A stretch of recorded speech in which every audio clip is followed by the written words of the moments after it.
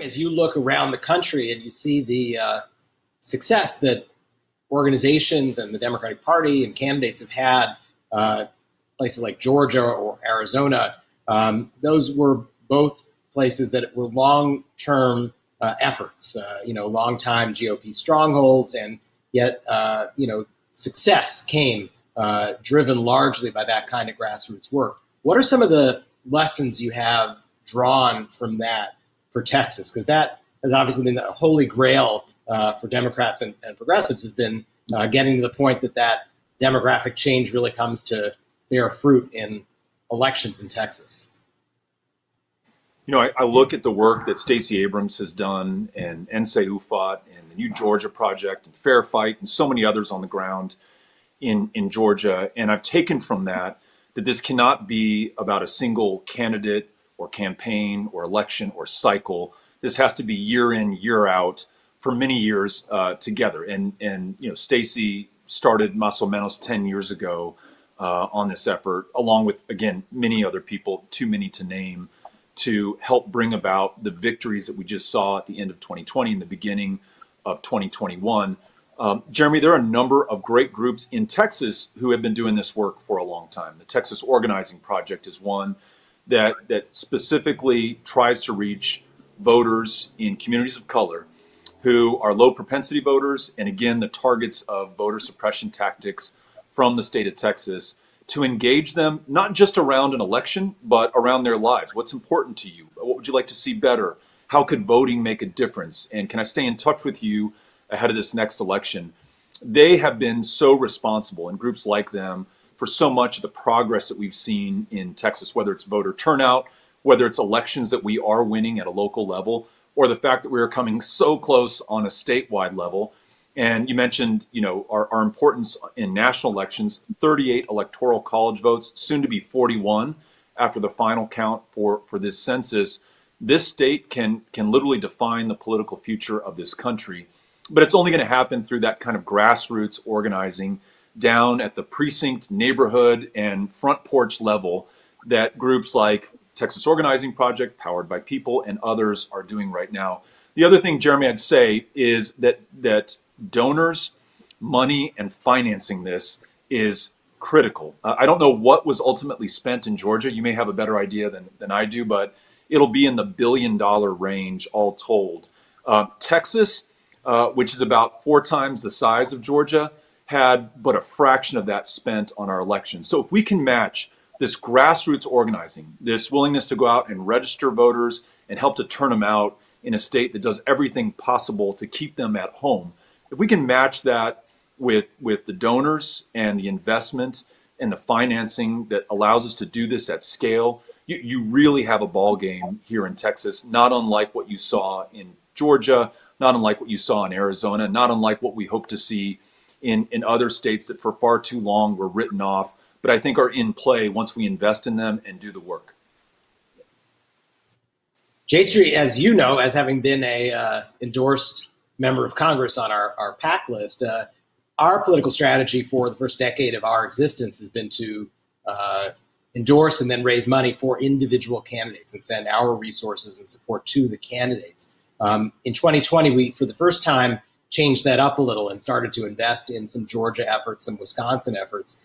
How do you see it from the ground in Texas? How do you see a national advocacy group like J Street with a very specific issue agenda that may not be at the forefront of the concerns of the people on the ground in Texas? How do you see it plugging into the critical grassroots long-term efforts that you are talking about? Jeremy, I think this is where the magic is, because as we all know, so much of campaign spending is used to reach people over the airwaves or through slick mailed pieces, or to finance the very operations and logistics of the campaign. And that spending and its impact tends to evaporate as soon as the election is called. By investing in grassroots organizers and the people who we hope year in, year out are connecting with those voters and future voters, we build out and invest in an infrastructure that persists long after the election is over and makes it that much more likely that we'll be successful in the next election. And so we've seen, unfortunately, in Texas, some really great candidates, some really great causes, and some really great donors drop in, invest in the moment, and then leave. And we find ourselves rebuilding cycle after cycle.